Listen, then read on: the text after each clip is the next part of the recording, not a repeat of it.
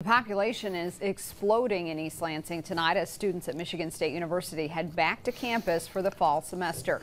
Today, the university's president, Kevin Guskiewicz, and other Spartan leaders came out to meet and greet Spartans as they move into their new digs on campus. We caught up with them in the courtyard by Snyder Phillips Hall as they talked with students and families.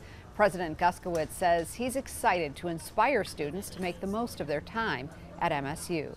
Tonight is it's a celebration of an achievement, which is to have been accepted to one of the greatest global public research universities in the country. And I'll remind them of that. It gets back to the opportunities that I want to be sure that they take advantage of. Students at MSU officially start classes next Monday, August 26th. Summer vacation is officially over for students and staff.